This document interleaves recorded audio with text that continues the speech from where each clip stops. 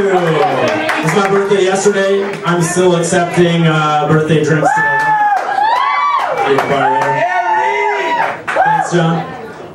So I was watching Back to the Future 2 the other day, and it just dawned on me how much further we actually are with our technology than what they had predicted. I mean, most of you guys probably have smartphones in your pockets, but think about the fact that Biff went and got an encyclopedia the size of a microwave to gamble on sports with. That's a joke. Laugh, motherfuckers. What's my next joke? Oh yeah! So I like to go play trivia. Big fan, not because of the prizes or the entertainment value, but mostly because I went to school for art, and that's the only way I could prove to my friends that I actually have any intellect. We did pretty well. Unfortunately, there were no questions in the last round on poor life choices. So there was a round, though, where we were supposed to identify these cropped photographs, whether they were boobs, butts, or neither. Disturbingly, a lot of them were neither. Most of them kind of ended up being like weird, back fat, obese people. Looked like a lot of shots were just taken from people of Walmart.com.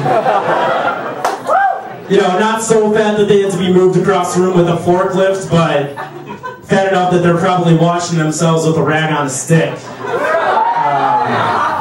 Sorry, yeah, I know we're not supposed to make fun of gay people and be all politically correct, but on the other hand, what are those lazy fucks going to do about it? Start a 5K to stop the bullying? I don't think so. Maybe they'll have a buffet to stop the bullying, but it's not going to help their cause. There are a lot of great names that I'm going to make fun of right now. Maybe you guys have heard some of them. I think my favorite is spelled L-E-A. In case you're thinking maybe it's Leah, maybe it's Leia. It is LaDasha. LaDasha. Good job. Yeah, apparently her parents thought that everybody would see the hyphen and know to pronounce that dash. I don't know. When, you compare that to people getting ice cream cones tattooed on their face, I guess that's not so unreasonable. But these are the times we're living. There's another kid out there, his name is capital V, capital I.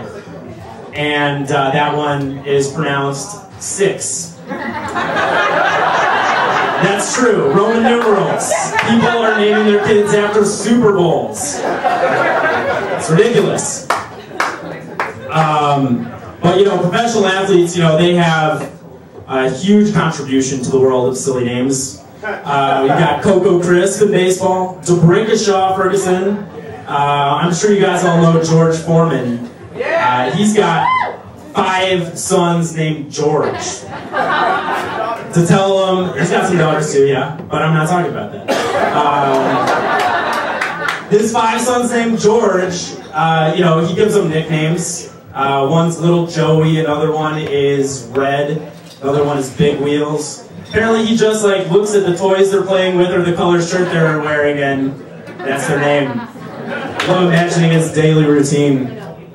Jungle Jim Foreman, get down off that jungle gym and come in for dinner. Or maybe George Foreman, Grill Foreman. I wanted a petty nut too.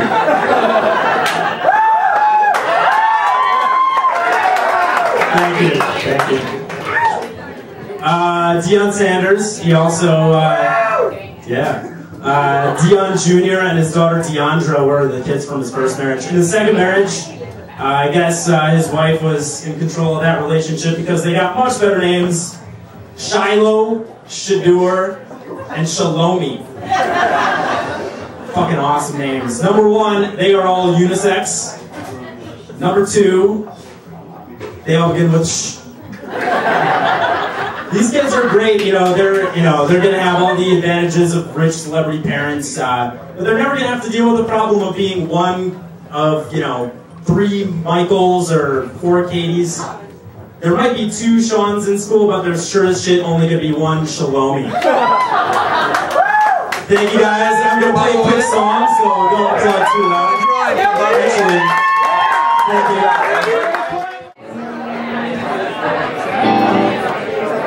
Can you guys hear the guitar? You guys can hear that, alright? Cool.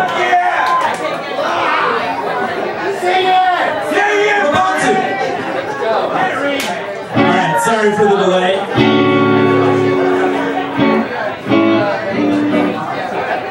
Alright, this song is going out to Maria. Thanks for all this year. You'll appreciate it.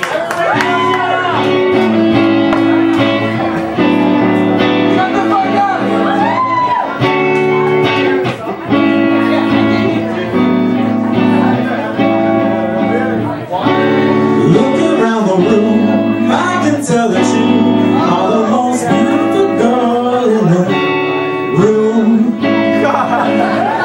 in the whole wide room. When you're on the street, depending on the street, that you are definitely in the top 3 of good-looking girls on the street. And when I saw you at my mate's place, I said, damn, what is she? At my mate's place, how did Dave get a hottie like that to a party like this? Good one day, you're a legend, Dave.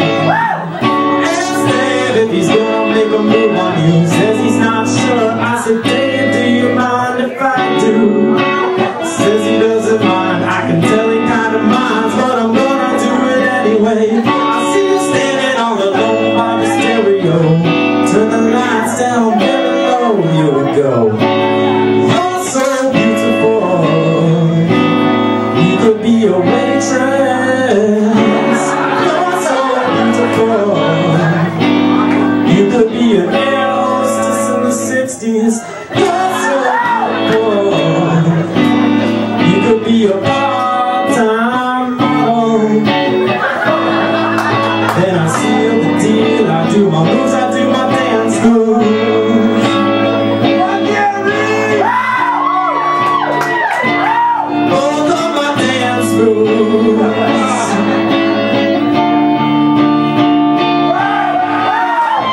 It's over 2, just me and you. And another dudes around us on the dance floor. I draw you here, let's get out of here. Let's get in a cab, I'll buy you a kebab. And I can't believe I am sharing a kebab with the most beautiful girl I have ever shared with a kebab. Let's fuck that up. What I don't believe, let's go to my house so we can feel each other up on the couch. Oh no, don't mind taking it slow.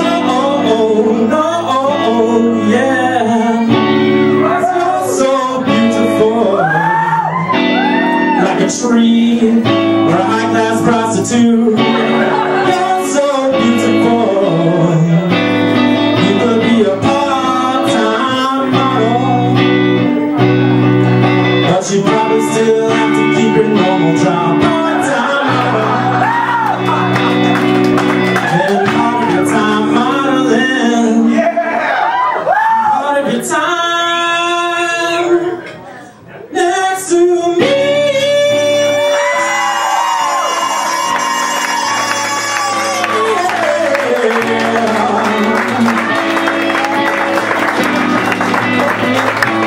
My place is usually tidier than this.